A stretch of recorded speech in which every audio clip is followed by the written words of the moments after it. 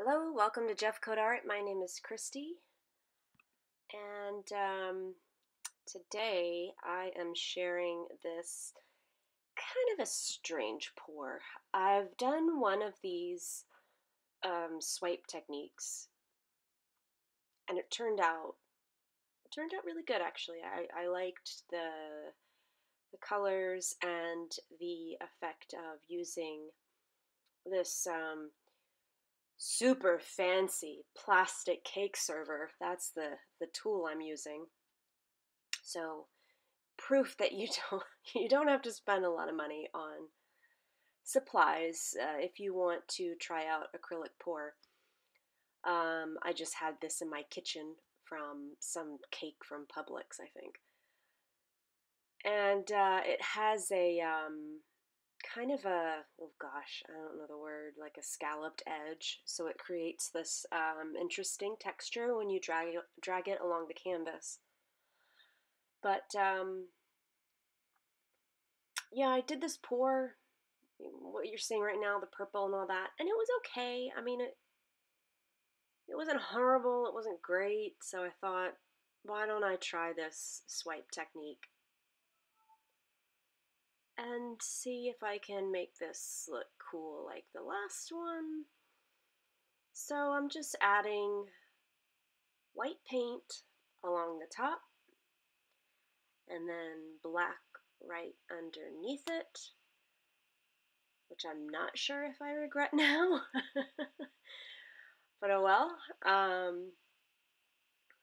And then green below it.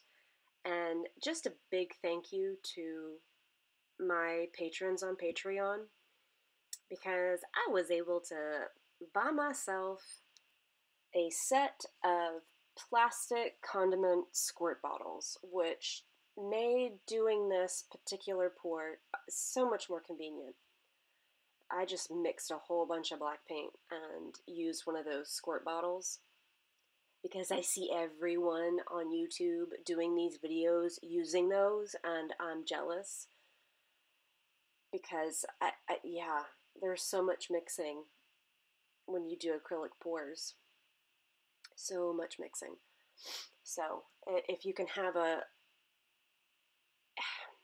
I'd say if you're starting out doing an acrylic pour, just getting into that particular type of fluid art, don't spend your money on a big condiment bottle or a set of them. You don't, it's not necessary. I'm a big reuser, so I would clean out my tin cans after making dinner, and I would use those to mix my paints in. And if I had leftover paint in it that I hadn't used, just cover that baby up with a little bit of saran wrap, rubber band it, do 2 layers of saran wrap just to be on the safe side. And you could probably, I mean, it'll last you at least a week, sometimes longer. But yeah, I'm so grateful for Patreon and having that money there. I could just, oh yeah, I need this. I'm gonna go get it. So if you're watching this far, hit the subscribe button, please. I would very much appreciate that. And now I've started the swiping, and you can see the really cool cells forming with the white and black. But I really want the purple from the original pour to show through. So I just keep coming through and trying to drag that paint down, but I really love that little bit at the top right corner. So I think I preserved that. I think I did. I made a point to. Yeah, I really, you know what I should do at some point? I can't believe I haven't done it yet. But I think I was so,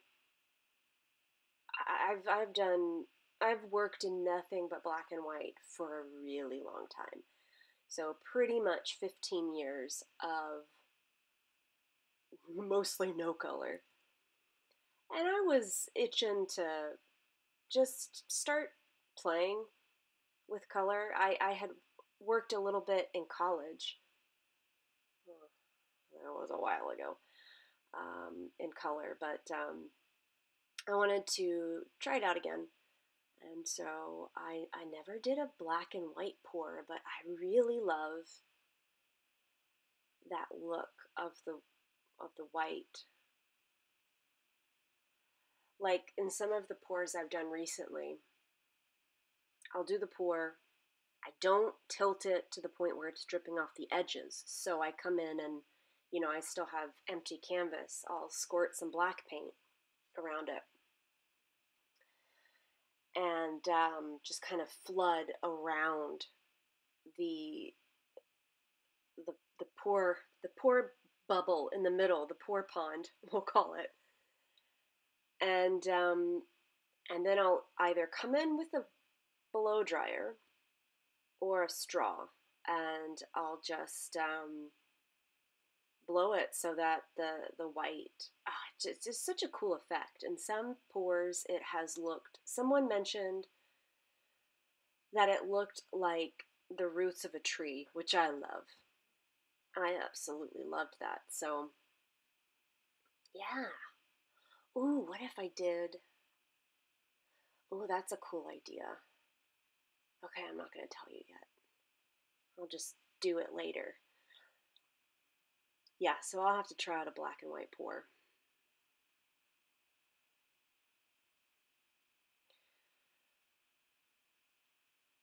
I think this canvas was 6x6. Oh, just a tip. If you're starting out with acrylic pours, don't buy the canvas boards. Just don't do it. Don't do an acrylic pour on one of those cheap canvas boards, and they're really thin. Okay, they're basically, I think, canvas that is glued to a really thick piece of, like, I don't know, mat board or something like that. It will warp. There's so much paint in acrylic pours that it will just make the board bend. So don't waste your money on those. It's appealing to buy those because they can be super affordable, but just don't do it. Just get a stretched canvas. I've also heard of these easy flow panels. I think that's what they're called. And they're not, I don't know much about them, so definitely go and search them on Google. I think they might be a little more expensive than a regular stretched canvas. I want to say it does not have the texture and toothiness that a canvas has. It's very smooth. And the edges are rounded instead of these 90-degree corners, of a square. The corners, I think, are rounded, so it's more conducive to paint flow. I have not. I'll have to try one of those. I'm still at that stage where I really want to be careful about the money I spend. Is it going to be worth it? But I think it might be worth it. Maybe I can bookmark a little bit of my Patreon earnings and try out one of those easy flow panels. See what all the craze is about. And oh, that reminds me, because this is where I saw it. Hold on one second.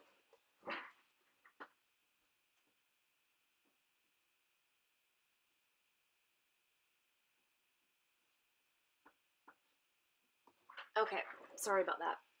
But it made me think of this book that I purchased a little while back.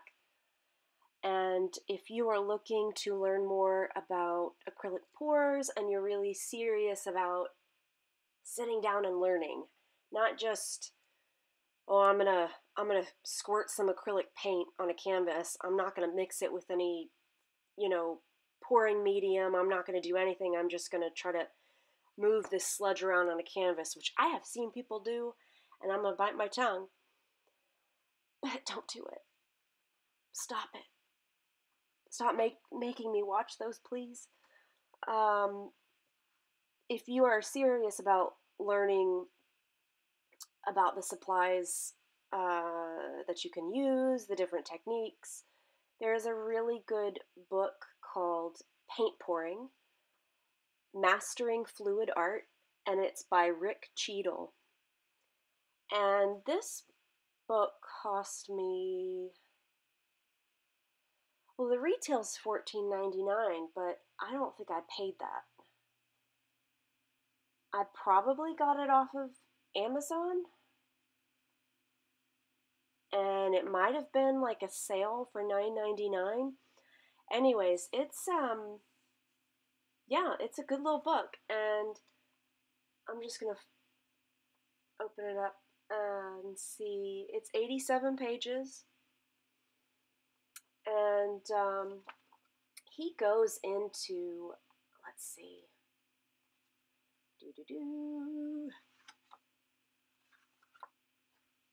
bear with me. So he goes into a brief history of fluid artists. Chapter 2 is about setting up your studio. I should totally just do a separate video about this book. That might be helpful. He shows you how to prepare your paints, and what I love about this particular book, so thank you, Rick Cheadle, is that he actually he breaks it down depending on if you want to be like super serious and spend a bunch of money on archival paints, or if you just, you want to use Elmer's glue, and he tells you how to do it. And I appreciate that, especially when you're starting out. And then he just goes into a whole bunch of different techniques: a swipe with a knockdown knife, multi-swipe with a spatula, open cylinder, ribbon pour, swipe technique, puddle pour, flip and drag, the reserve flip cup, and the dirty pour. And it just keeps going from there. Definitely worth the money. If you are curious about this and you don't want your stuff to look totally crappy. Now, I've filled up most of the video with my ramblings, and we are at the end of the swipe technique.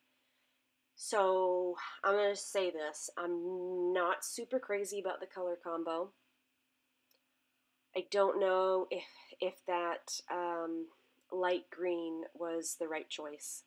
I'm kind of regretting that, but I know someone out there is going to like that color combo, and maybe they'll watch this video, and if you're watching it and you love it, then let me know, and I'll sell it to you, and we can work out a price.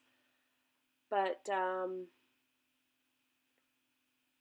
or if nobody wants it, oh, that's right, I had an idea of coming in and painting something in black and white, and painting it into the pour. So I might do that if nobody wants to buy this one. And that's all she wrote. That's it. Again, thank you to all of my patrons. Gosh, Carrie, Lisa, Laurie, Karima, Michael, Sasha, Christian, Will.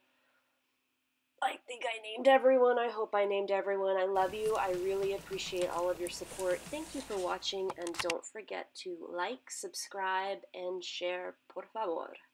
Bye.